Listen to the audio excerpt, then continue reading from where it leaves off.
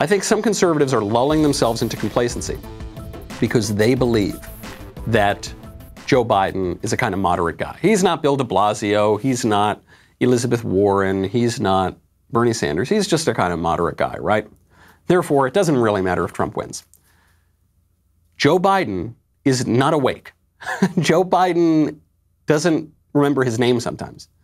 Joe Biden's campaign is being run by radicals. Don't take my word for it. Campaign just issued its spending plan. You know how expensive the Joe Biden campaign spending plan is? The moderate campaign spending plan? $10 trillion. 10 trillion with a T.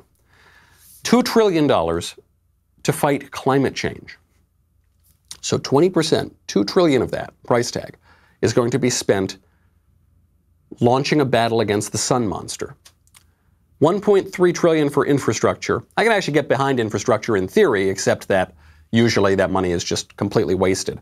You know, you're driving on the highway and you see 15 guys standing around doing nothing, and then one guy maybe swinging a hammer. And you say, there's a government union job. There it is. So in theory, maybe it's okay, but in practice, probably not. $750 billion for healthcare. I thought Barack Obama and Joe Biden solved the healthcare problem. What was it now? 10 years ago? 11 years ago? Remember? Joe Biden himself said this is a big effing deal. Why? How come we need to spend $750 billion on healthcare if you already solved it 10, 11 years ago? Because there's no end to it. There's no solving it. There's no solving it with, it's just going to be more and more and more money. $750 billion for higher education. That's what we need.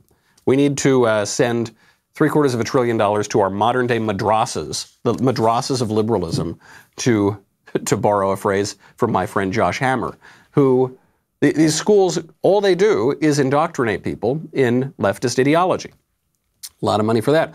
$700 billion for Biden's Buy American plan, which apparently he stole from Bernie Sanders. $640 billion for housing. $125 billion for Biden's opioid plan. What is the opioid plan? Last time I could tell, all the left is trying to do is legalize more and more drugs. Maybe it's $125 billion to legalize them.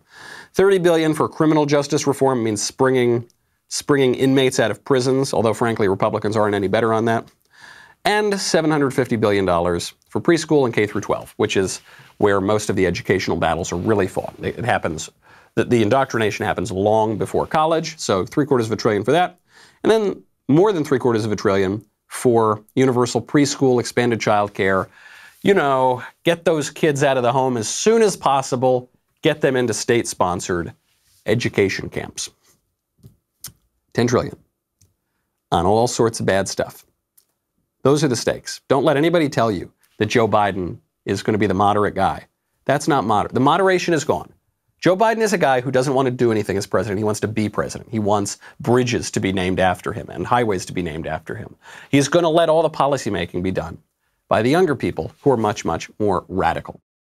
I hope you enjoyed that short segment from the Michael Knowles Show. Be sure to check out the full episode linked in the description or download the podcast wherever you listen to podcasts.